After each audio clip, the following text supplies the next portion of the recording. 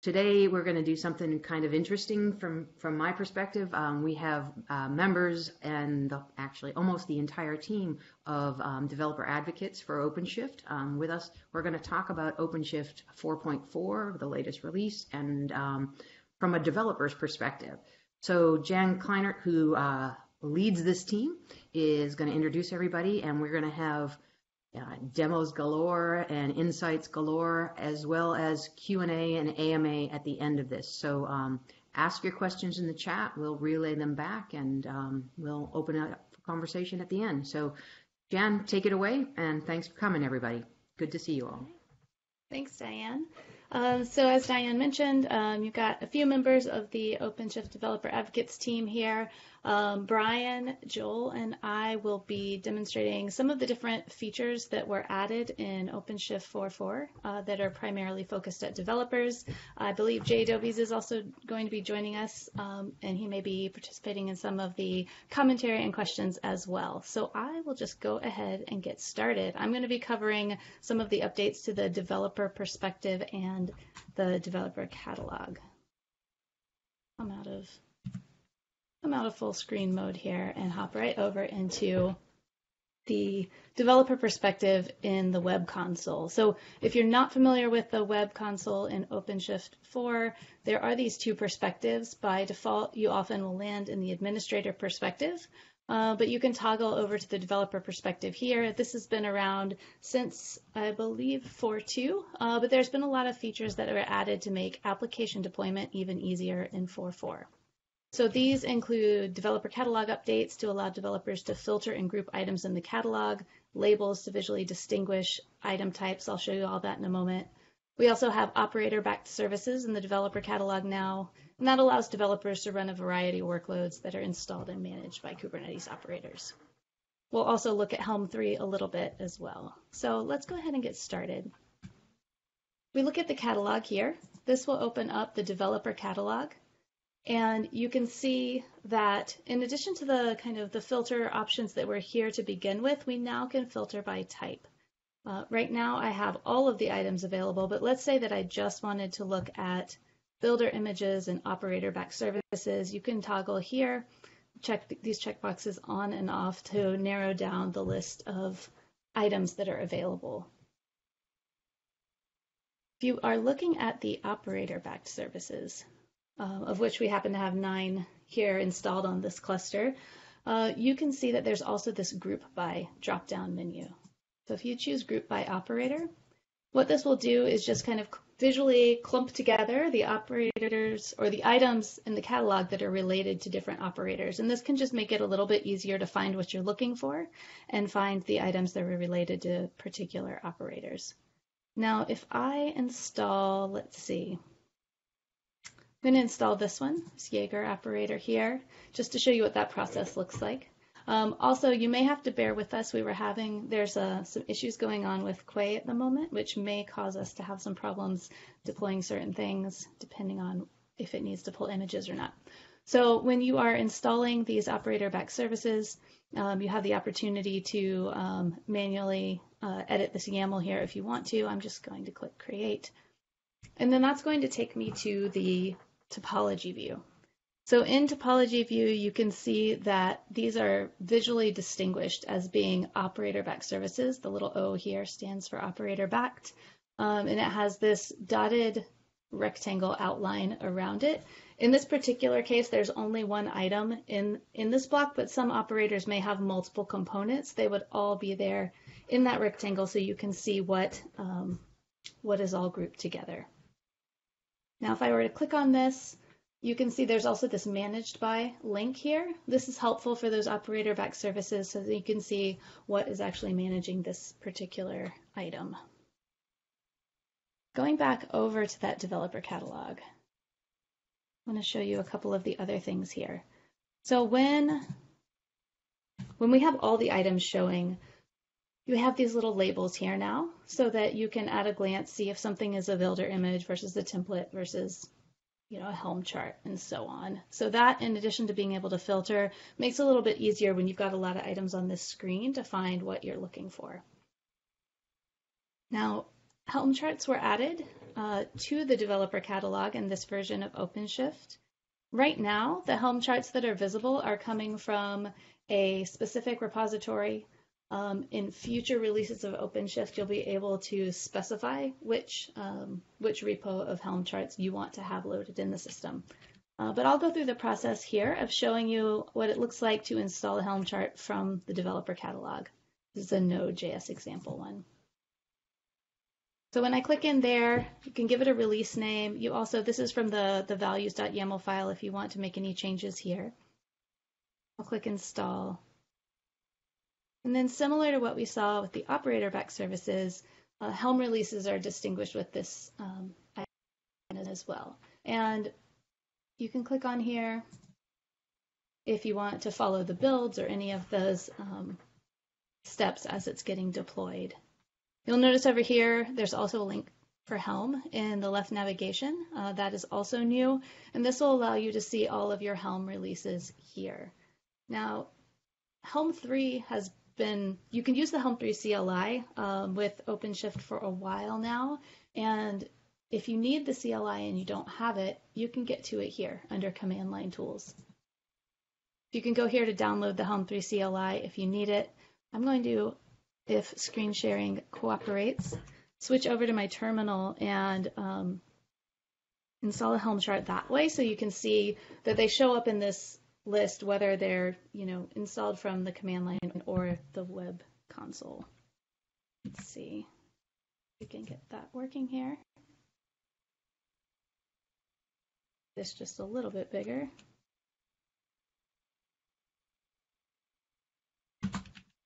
Okay. So let's do Helm install example MySQL stable. If I type that right, hopefully we'll get that installing for us. Okay, looks good. So now I can run Helm list. And here you can see, hopefully you can see, both the example MySQL one that we just installed from the command line as well as the Node.js one that we did from the web console. So switching back over, here you can see that coming up as well. And it's also here. You can also see the revisions and any of that information. You can click into it to see more. All right, so let's deploy something using one of the builder images from the catalog if we're having Quay cooperate at the moment. Let's see. We'll give it a shot.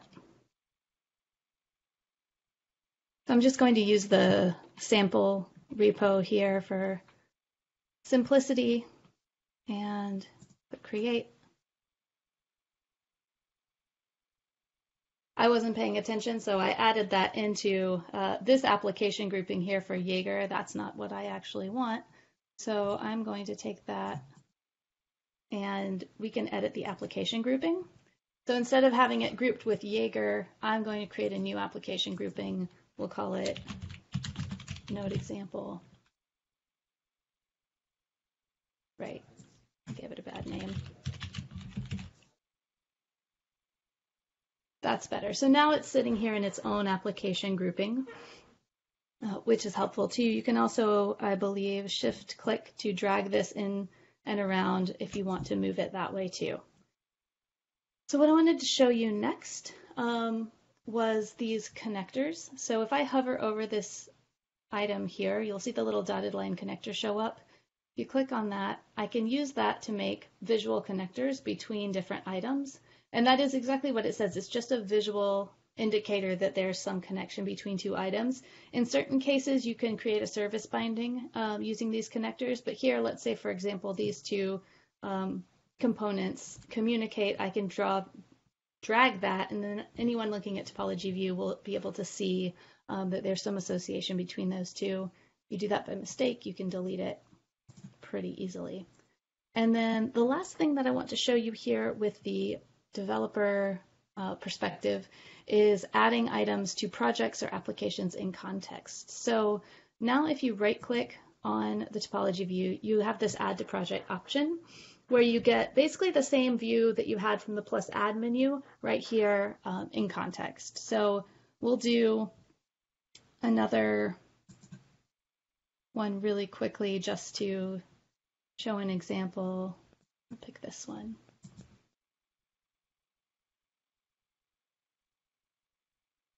This time we'll create our new application right from here, Java example, and click create. And then that's created here. So that can be a time saver if you are trying to add something into a project or application to do that straight from topology view. So I think that was most of what I wanted to show you. Basically, in summary, these are some new features to the developer perspective and developer catalog to make browsing and finding items easier, and managing and adding to your deployments easier from the topology view. All right. So I'm going to stop sharing my screen and pass it over to, I believe, Brian is next, but correct me if I'm wrong, and it's Joel. I don't mind. I can go next if... Great. Either way, doesn't matter. Joel, if you want to go ahead. Go for it. Perfect. Let me see if I can find this share screen. And I will share this one. Perfect. All right. So I'm going to talk about my favorite feature in 4.4, which is the OpenShift pipelines, but most importantly, the pipeline builder.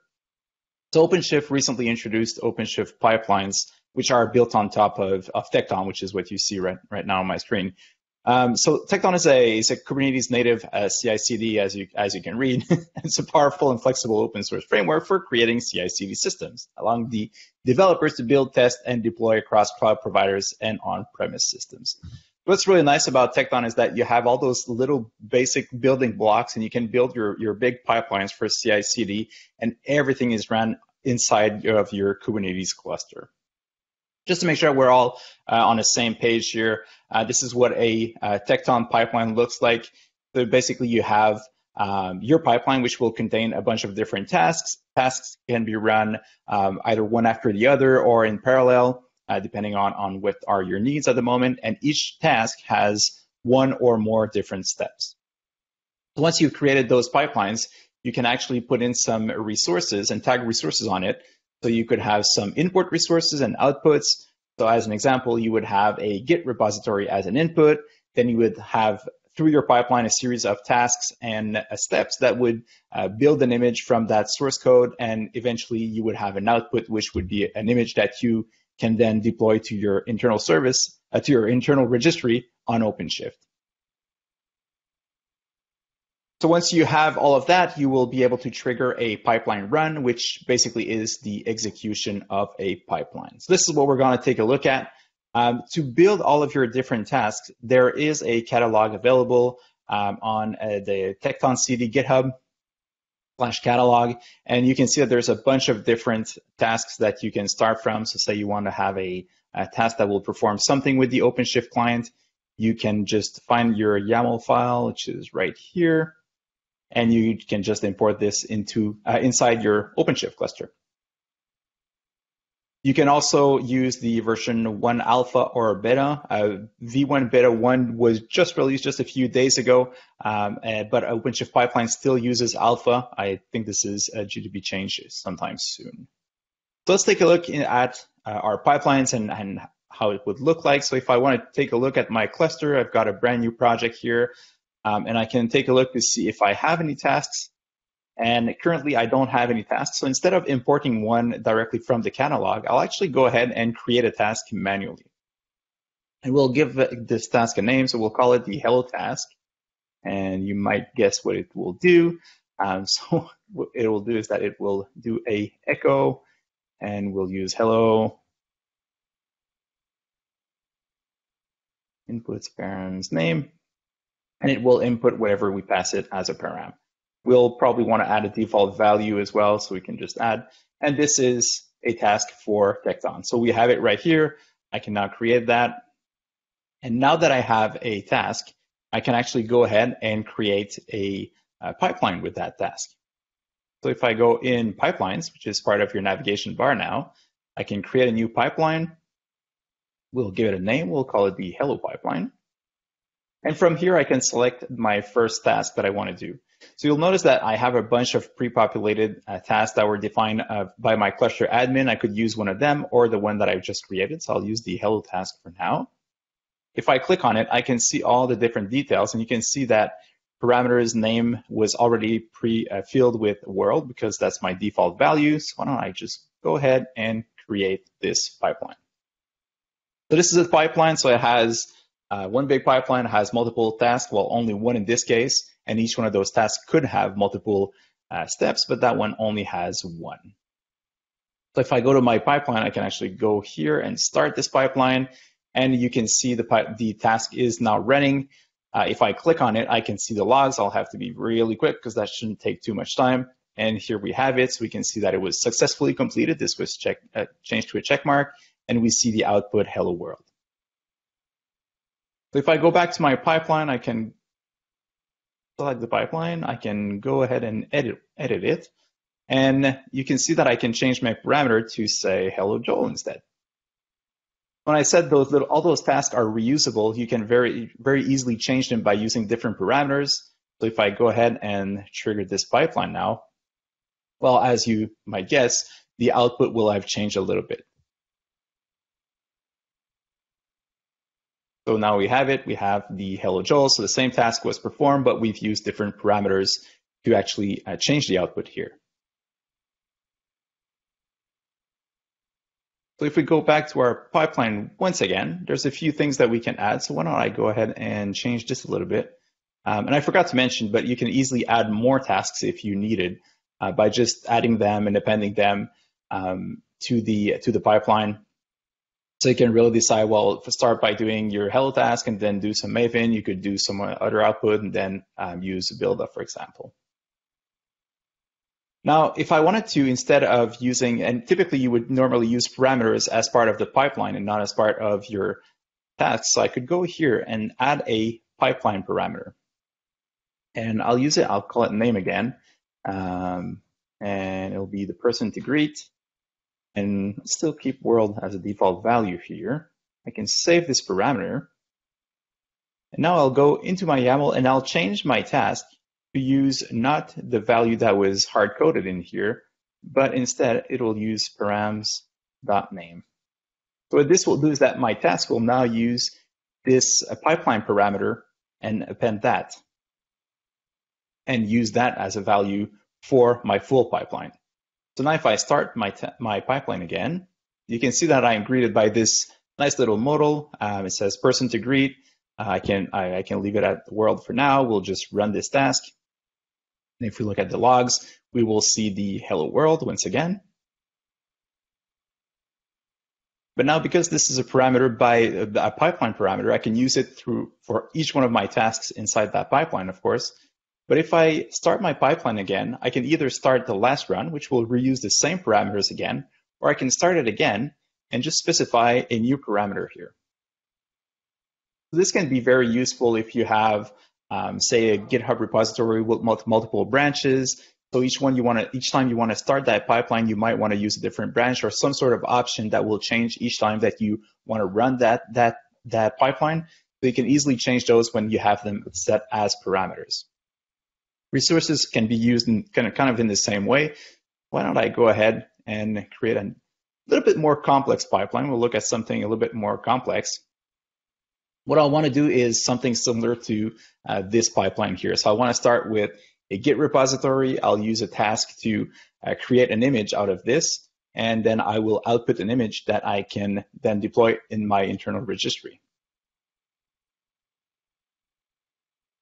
Before I start that pipeline, I'll actually need to create a image stream inside my cluster. So I'll just paste it in here. I can go back to my pipelines. And I'll create a new one, so we'll call it our deploy pipeline. And now we'll use our S2I Node.js. This is a Node.js application that I'm going to use. You'll notice that in my pipeline builder, I have this little exclamation mark telling me that some things are not ready. Some required fields haven't been filled, and that's because I don't have any resources available right now. So I'll need to start by adding resources. I'll need to tell my pipeline what I'm expecting. So I'll be expecting a Git repository. So we'll name that parameter Git repository. And we'll be expecting an image as well. So we'll just call it image name, and it will be a resource of type image. So now I can go back here. I can specify the Git repository that I'm going to use, as well as the image name. So you could have multiple tasks that need multiple Git repository. In this case, it happens that I only have one task and it's only using that repo. I'll just need to change this to false as well, and we're going to leave it at node 8. It doesn't really matter for this demo. And once again, we have our pipeline, so everything is ready. So now that I have this, in theory, I could just take on a GitHub repo, add that as a resource, and we'll be able to create our images and deploy that inside our cluster. Now, as Jan mentioned, we've been having a few issues with one of our servers right now, so let's see if this will actually work. So I can go ahead and start my deploy pipeline. And you'll notice that now I'm being asked to fill in those fields because I never specified the resources. So I can actually create my resources on the fly. So I'll tell it to use github.com. I will use the software collection Node.js application, also known as the Sklorg Node.js X. Perfect. So this just created a resource that I can then reuse in multiple tasks if I need to. And my image registry, which I can never remember, and I can't remember which project I'm using. Pipeline demo. Let's start again. All right. So this one was pre-filled because now it's created. And I'm using pipeline demo, and we'll use demo app.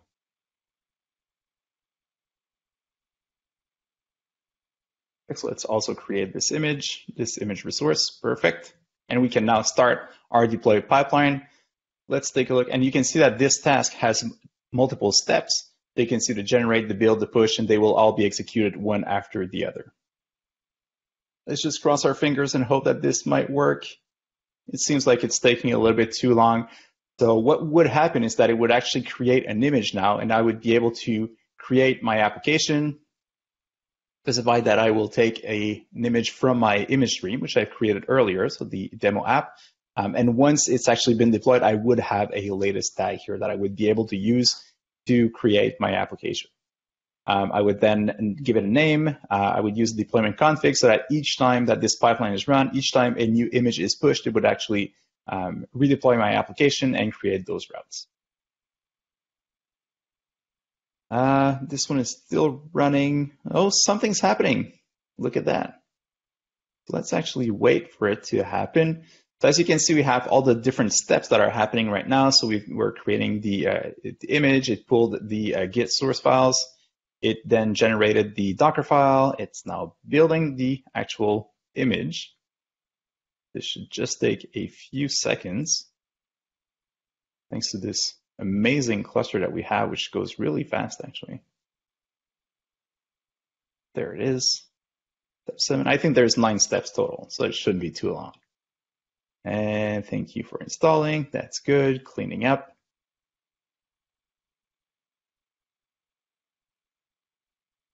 Perfect, perfect, perfect. Everything is there. It's now being pushed. So in the next few seconds, we should see it being completed.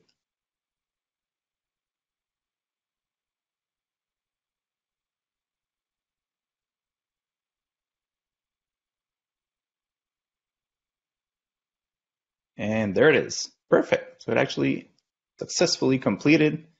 And now I can go ahead, create my application. We'll use an image stream. So as you can see, I now have the latest tag that I can use. Let's keep all the defaults. And we'll create a route for this. And we have our application. And in just a few seconds, we'll see it being deployed. So I never actually created that image. Everything was taken care of by my pipeline, and I can now access our demo application here. If I were to start this pipeline again, no, the deploy pipeline, we could start the last run. So it'll use the same defaults once again. So it'll use the same GitHub repository as well as the same image to be, or the same image stream, or same image name. So it'll be published in the same image stream. Then you would actually see that application being redeployed as soon as this task is completed. Now, this was also a relatively simple task. So with the pipeline builder, there's many things that you can do. Why don't I go ahead and I'll actually use this deploy pipeline, and we'll just tweak it a little bit. So in most cases, you probably won't want to systematically deploy your application. As a developer, you probably have some sort of process to, well, you probably have some tests, some unit tests that you want to run. You probably have some auditing, security auditing that you want to do.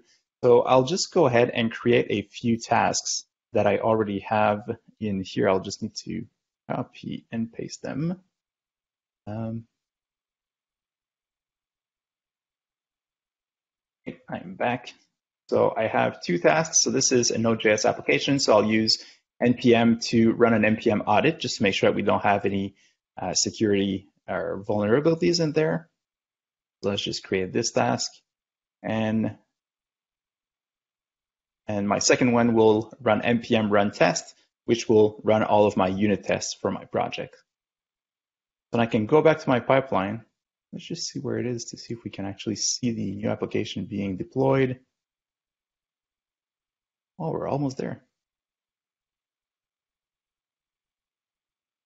So remember, I just triggered that pipeline as soon as the first one was completed, as soon as this one was deployed, but you should see it in just the next few seconds. It'll redeploy the new version. There it is. So it now pushed to the internal registry so we can automatically redeploy our application. So that was actually very fast, and it's the same version as before, same source code because I didn't change anything in the meantime, but you saw that it redeployed the application automatically. So I was saying, you probably have some sort of different processes in place. So we can go back and we add our npm test to make sure that all of our tests are passed. And we can also run in parallel because we don't necessarily rely on the npm test to run the npm audit. So we can both run the testing and the auditing at the same time just to save some time on the build. We will use the repo that was provided to our code. And let's just save this. So now we're getting into a little bit more complex pipeline. So you can see that we have multiple actions going on. Why don't I go ahead and start this pipeline again? We'll use the same repo and image. And you can now see that we have two steps. So it'll run the npm install and then run the npm audit. And the other task will do the same thing. When you have multiple tasks like this, they're actually running simultaneously in two different pods, so we can see the results going on. And you can see that I just got an error here in my npm audit, and npm test succeeded. So if I go to npm audit, I can see what's happening all at the bottom, and you can see that I have one critical package which caused an error in our pipeline. So if I look at my pipelines again, you'll notice that the status here, instead of being all green, we've got one failed task and the other one was canceled because we've got a task that failed before. It actually canceled the next tasks in line. So that's why this one was never triggered. So now at least we have some vulnerabilities in our code, but this was actually never released, so we can actually do those changes before we deploy a new application. And that's pretty much it. There's one last thing I wanted to show. Let me just see if I can switch to my VS Code instead. And here it is. The last thing I really liked about, and this was just released just a few days ago actually, if you go to your VS Code, or if you're using VS Code obviously, and you go to your extensions, you can search for the Tecton extension. And there's a Tecton pipeline extension by Red Hat that you can install. And once you have this installed, let me just bring this a little bit. I can actually see all the different pipelines that I have installed on my cluster. I can see all the different tasks. So we can see that we have this Elo task that I've shown you We can see the details of the last run, which was 13 minutes ago. The NPM test was ran 2 minutes ago. I can actually see all the YAML related to that.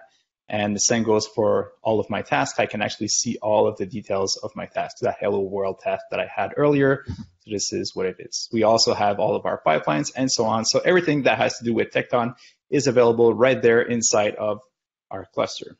But what's really neat about this is that if I actually open up a pipeline, I now have access to the pipeline preview. So I can see that this specific pipeline has 2 different tasks, and I can jump from one to the other in my code. I can jump to my build task here, and I can see how they are dependent, and then they will both be executed before the next one. So you actually have all of that preview, very similar to the pipeline builder that you have in OpenShift, but in your VS Code as you are doing that development work. So that's all I had. I will be monitoring the Twitch chat if there are any questions. So please go ahead, fire them away, and I will now hand it over to Brian to talk about serverless. Okay. There's also a whole lot of questions in the Blue Jeans chat too, so check that out. And Brian's been doing a good job in the interim trying to answer them, but I think you can weigh in. So thanks. Thanks, Brian. I'll take over. Yeah, there's quite a bit of interest with Tekton, so that's pretty awesome. You got quite a bit of questions, but hopefully most of them are answered. All right, so let me share my screen real quick. If somebody could just say that it looks good on their end. Looks great. Okay, cool. So yeah, I'm going to talk about one of my favorite things that just came out with OpenShift 4 is pretty much that serverless is now GA within OpenShift. So now it's generally available. Previously, serverless has been on a tech preview and developer preview release, and with 4.4 it's now GA. We could consider it stable, at least for the serving aspect of serverless. And I'll get into some of the details on here, but we do have a blog article that is pretty good that goes through a lot of the details. Highly suggest you check out that information. So one of the things with serverless is it allows you to deploy applications and have them do things that are generally pretty nice to have. There would be good recommended practices to deploy an application whenever, we're deploying maybe at scale. Maybe we want a particular application to be able to scale down to 0 pods running, so we're not wasting resources. Instead of having, maybe a deployment config with 1 pod that's always up and always running. There's reasons to do both, but serverless allows us to do something where we could scale that down to 0, and it's pretty cool. It's pretty neat. And on the screen right now, you could see that I'm logged in already. I'm looking at the topology view on the developer console. And in here, I already have a serverless application or serverless deployment already done. And I'll show you some examples of deploying a new one in a second. But first, I want to see what are some of the new things that we have within the console to make it easier to work with serverless applications. The developer console has been getting better and better, and it's still improving, and it is pretty awesome so far right now. And we can see that we have in this view the ability to actually look at our K-service, our K-native service. OpenShift serverless uses K-native, and the K-native service is the main aspect of a service that's running within serverless. We could click on that K-native service within the developer console, and we could see some of the details, the stuff that's really important to me. Like I could see that this hello service has nothing running right now, and it tells me that, hey, all these revisions, they're scaled down to 0. Maybe if I make this a little bit bigger, it might be a little easier to see. But I could see that, hey, everything's scaled down to 0, so there's no pods running. If I go and try to access this, I could click on the open URL, and because there's nothing running right now, we could see that, hey, OpenShift is saying, hey, go start this pod. and now we have a pod running.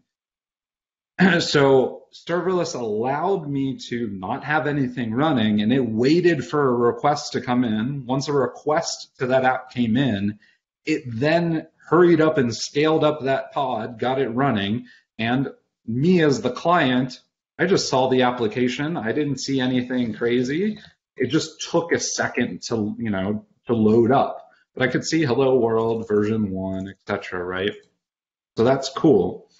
I could see some of the information here that's within the developer console. I could see that, hey, 80% of my traffic is going to this hello 1 revision, and 20% of the traffic is going to the version 2 revision.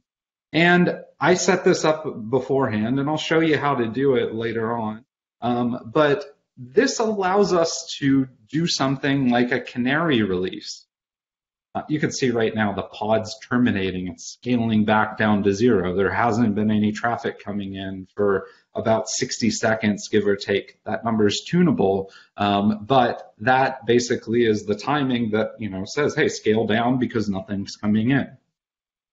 So with this, going back to the traffic distribution, serverless allows us to do things like canary releases that typically might be a little harder to do when we're working with Kubernetes or OpenShift.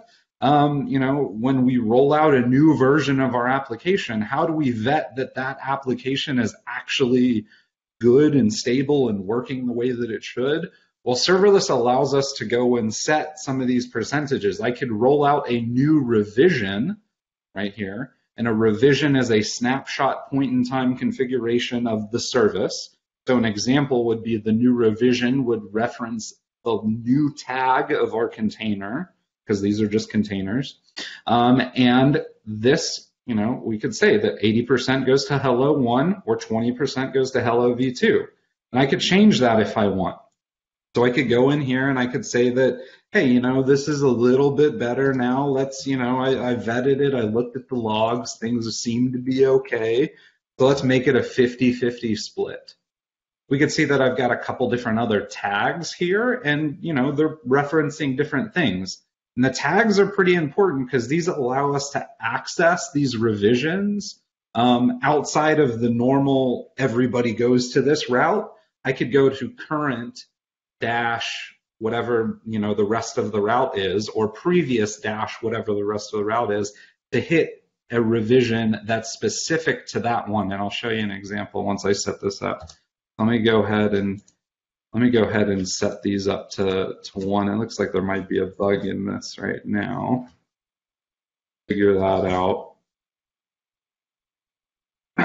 It wouldn't let me save that with nothing there, and 0 also wouldn't work. So maybe we'll figure out that traffic distribution, or maybe I got an update that I need to get to my OCP console.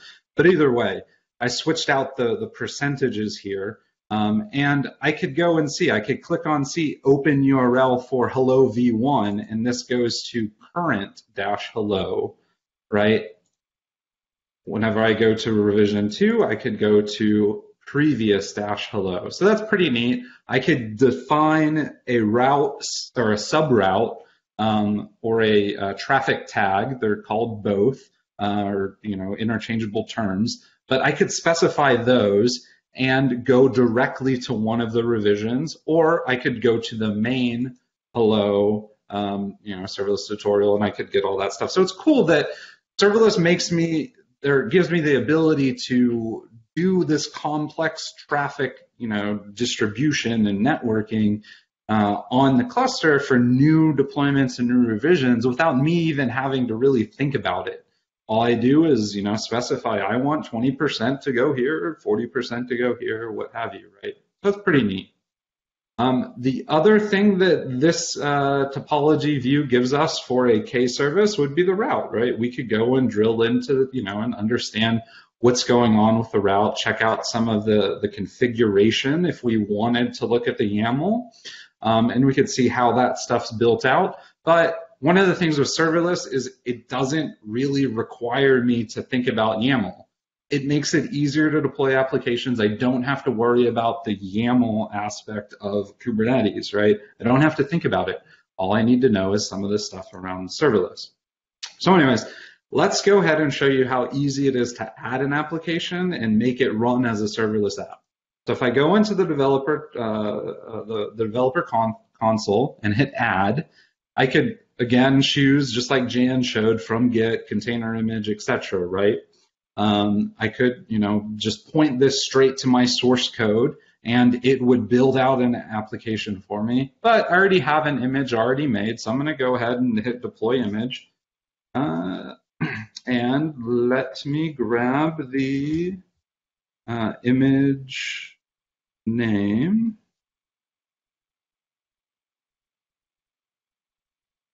So here we go. I just pasted in a simple hello app. This is version 2 of that app. Just going to call it, leave it the default here. I'm not going to change that, but I could change the name of that, right? Jan showed you what the application context was in the developer console. And then the hello app is what it's going to be called. And then under here, resources, right? I'm going to just choose Knative service.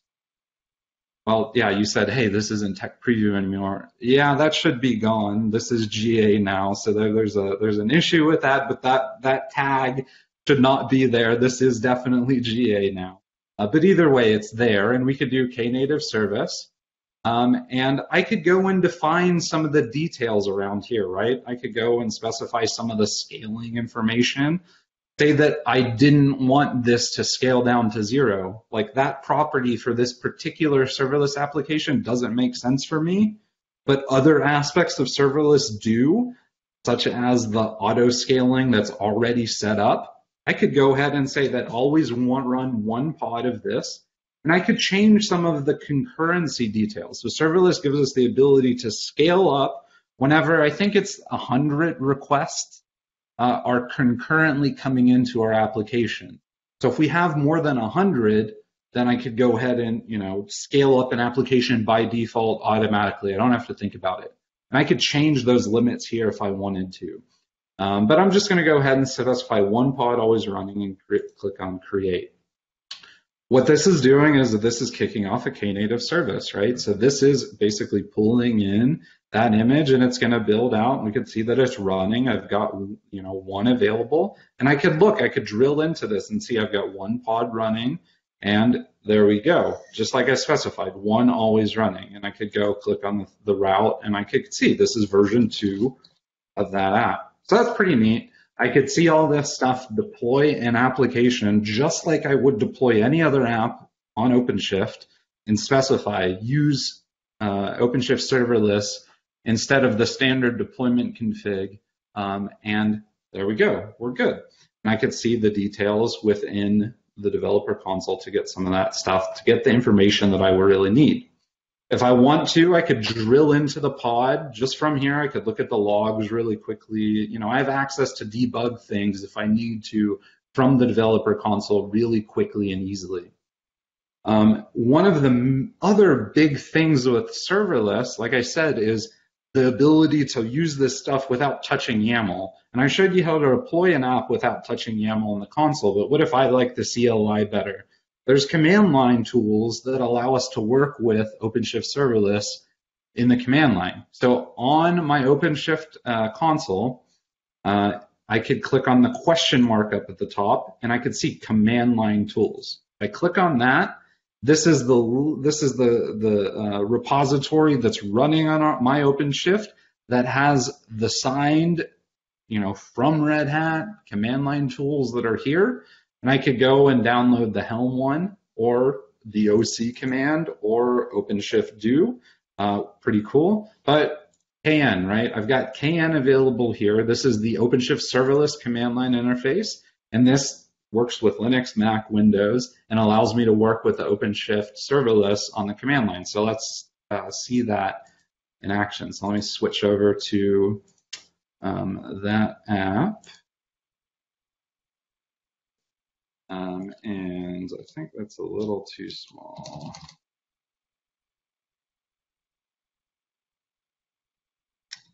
Well, I'm all set up now. Let me make it a little smaller. So So I could do OC, who am I, just to double check I'm logged in. So I'm logged in, I'm good. So AC project, I'm on the serverless tutorial project, so I'm good. All that stuff and make sure that, that's set up. And it's pretty nice to get this stuff working, by the way. Maybe there's a blog article to, talk about how to get this in your prompt that we could do. But anyways, that might be useful later on. So KN is the command line tool, and I already have this installed. And I could do command line completion. I have that set up available as well. I just hit tab to get some of this detail.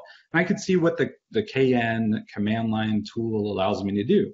I could work with the same things that you just saw me do within the console, right? I could do plugins, or I could work with stuff like that. I could work with revisions and routes and services. And those are things that are really important as far as OpenShift serverless and the serving aspect goes. One of the things that I'm not talking about a whole lot within OpenShift serverless is the eventing aspect of that. And that is, I think, tech preview. I'm not quite sure with OpenShift. It's coming pretty soon.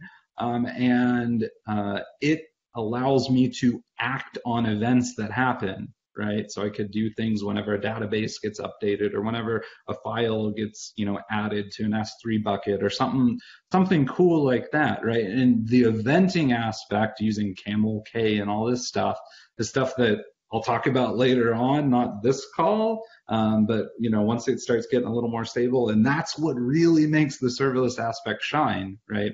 But what we're talking about is the serving aspect and the service stuff. So KN service. And then on here, I could see that I could create something, I could list something, I could delete it, etc. So let's just list, see what we have. Got a little smaller so it all fits. There we go. So you can see that I've got that hello app that I just created, and it's running the version 2, right? Or sorry, hello app, it's running a revision name that's automatically generated. And then I have hello version 2, which is the existing one that I had before. And I could do stuff that's pretty neat here. I could do KN describe, or sorry, service describe, say hello. And in here, I could get some of the details with that. I could see that, hey, I got those percentages set, right? 47 goes here, 1% goes here, etc., right? I could see that information. I could see the tags that I talked about, hello, latest, preview, etc., right? And some of that detail. I could do KN revision list, and I could see all the revisions that I have that these guys are pointing to. So I could see I've got revision version 2 and then version 1. I specified these specifically, and I'll show you how to do that. And then I've got the apps, which is the one that I created within the console. So we could see all that stuff there. And I could describe some of that and get more detail, but we've seen most of it in the service, so I don't think that we need to. KN route and do list. I could see all the routes that are available to me. And maybe describe the hello route because it's a little more complex, right? I've got the same stuff. I could see traffic targets, and I could see the URL for each individual traffic tag. So I could go directly to the previous one, for example, if I wanted to do curl, and I could curl that. It'll take a second again to spin up that container, but there we go. It's not too long. And I can see hello world, and there we go. That stuff's pretty neat. So if I wanted to say create something, let's go and look. So I've got KN service, create, and let's just do hello 1, right? I could specify a container image in here, and then specify the namespace that I want it to go into and the revision name and all of these things, right? If I want to, let's go ahead and create it. That's going. But if I want to see the list of all the stuff that I can do, I could do KN service creates -H. And in here, I could see, hey, this is the help. And you can see there's a ton of different flags and examples, like creating a service with multiple environment variables. This help page for the KN tool is really nice, and it gives you a lot of the stuff that you would want to create a KN service in the command line really easily. And it's pretty neat, right? This one command, kn service create, deployed an application using an image, specified some of the stuff. Like I know in Kubernetes I need a namespace, and I want to call it a specific revision name, so I know I want that, right? But like if I wanted to specify, the minimum scale, I could specify that in here, right? And I could specify environment variables using the -e with some of the details, and it tells me what I need to do that. So instead of me having to know all of the YAML that's associated with that, which is pretty, there's a lot. I could do OC get, let's see, get service. Oh, whoops. Not type that, right?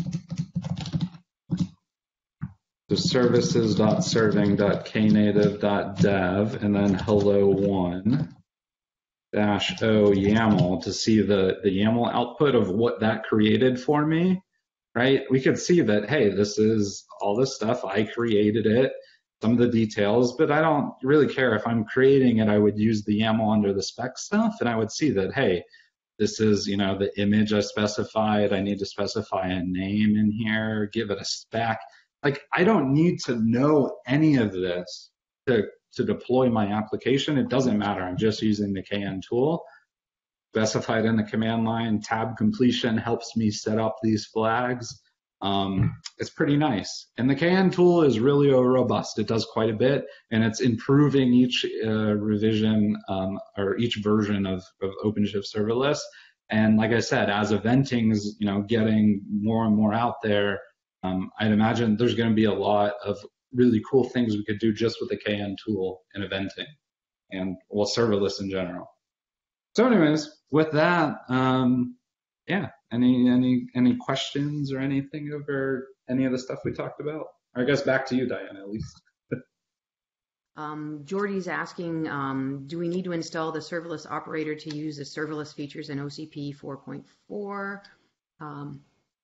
Definitely, yes. So with Tecton or OpenShift pipelines as well as OpenShift serverless, both of those require a cluster admin to go onto that cluster and install the operator. You could look into the operator hub that's on the sidebar of OpenShift in the admin view.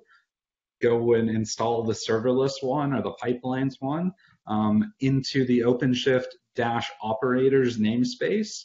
You could look, there's instructions on our docs on how to set that stuff up. With pipelines, you're done at that point. You could start using it. With OpenShift serverless, you have to then create a knative-serving project and deploy a instance of knative serving. You just look into the installed operators and look at OpenShift serverless and deploy that. And you can specify and customize the installation with it, but by default, the defaults work and they're pretty nice. And what I showed, I didn't customize anything, everything worked. So those two steps, once I'm done there, any user could deploy a pipeline or a OpenShift serverless deployment. Cool. And I'm going to ask one question, which is sort of a setup because you kind of asked it, and I think you wanted Joel to answer it. So are there plans for following the Kiali approach and show usage-based topology?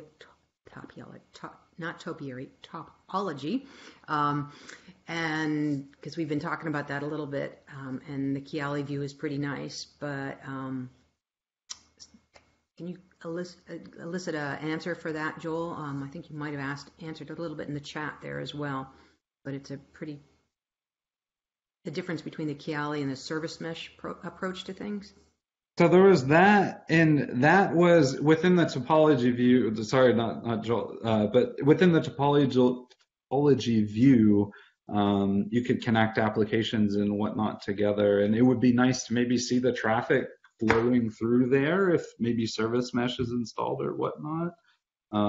That's what I was thinking. I don't know, maybe there are other questions. I remember hearing some of the talk about some of that earlier this week, and not quite sure.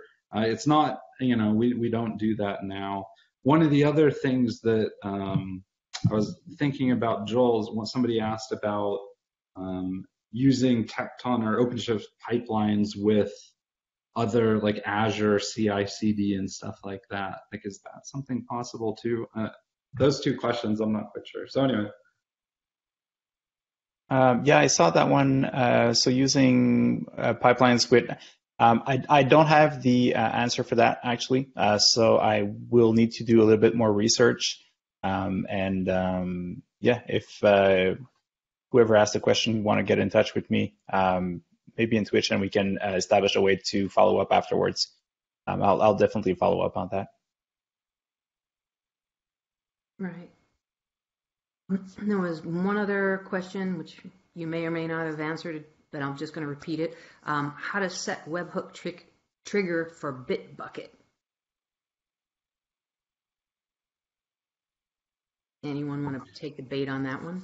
Yeah. So with that, I posted a link.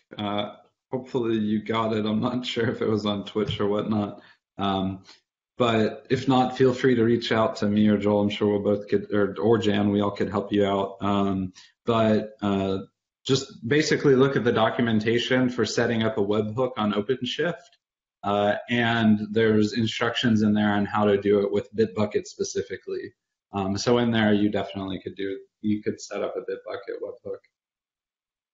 So there was a link to something in Stack Overflow, or was that the link in the docs?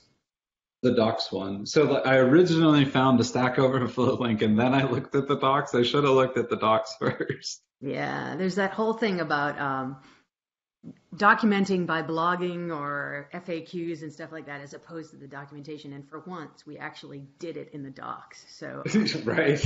That's a really cool thing. We have a tendency at Red Hat to document by blogging, and it's the bane of my existence, trying to keep those blogs fresh and up to date and current as each release goes out. So the more we can transition stuff into the docs, the better off everybody is. So I'm looking to see if there are other questions coming in. I think you guys have done a really great job exploring some of these new features, and I'm really looking forward to getting you guys back again on a regular cadence, because I think this is a great way to educate the OpenShift community and get you guys some recognition for all the hard work you do demoing everything and making things understandable and comprehensible, especially with all the new features coming out in each of the new releases. This is it's a lot to chew off. So if you look at our roadmaps and things like that, these are the folks who are on the front line all the time, trying to get people up to speed and educate them. So we're really grateful for all the work that you guys do. And there's, let's see, is that another question? And oh, there was one other question. Well, I'm all here thanking you. And I think it's an interesting one from, was about the pipelines, if they're meant to be used with other CI/CD systems like Azure, GitHub Actions, etc., or are these Tecton pipelines meant to be used just by themselves? I don't want to not answer that question. That's the one for which I'll have to follow up afterwards. So I'm not sure who asked the question. So if it's internal, you can find me internally. Or if it's it was out in the real world. It was out in the real world where people are trying to do hybrid cloud all the time and figure out how to make all of these systems mesh. So which makes another layer of complexity on everything. Lots of new features, lots of new platforms. All of the platforms have their own approaches and tools. So again, we'll have you guys back many times, I'm sure. It's wonderful to have you here today. Thanks, Diane. For follow-up, I think you can all see the slide here. This has all our Twitter handles on it. So if you need to get in touch with somebody, this is one way to do it. Cool. All right. And with that, we'll thank our producer, Chris Short, again for backing us up and streaming us live everywhere we can possibly find a stream to be on. And we'll be back again tomorrow. Tomorrow we have Andrew Clay Schaefer from the Global Transformation Office is going to talk about cloud native operating models. And he's one of our gurus on DevOps. So if you're around, Join us again tomorrow at 9 a.m. Pacific, 12 noon, and I think it's 1600 UTC somewhere in the world. But you can check the calendar, and we'll be there too. So looking forward to hearing other things that you guys want to talk about, Brian and Jen, and then maybe we can drag Jason Dobies out with Josh Woods to talk more about Kubernetes operators, as they want to do as much as possible. So and showcase the work that they did in that wonderful book. So I'll get a couple thumbs up on getting them to talk more about operators. You can never talk enough about operators. There's the book. There's the plug. You can download it now and get it. There you go. So, all right. With that, Chris, I think we're going to hang up our hat, the red hat, for the afternoon, and let it rip, and we'll see you all again soon. I will again also post this up on YouTube with some of the ins and outs edited out. So if you want to watch it again in your leisure, we'll have it all there probably later this afternoon.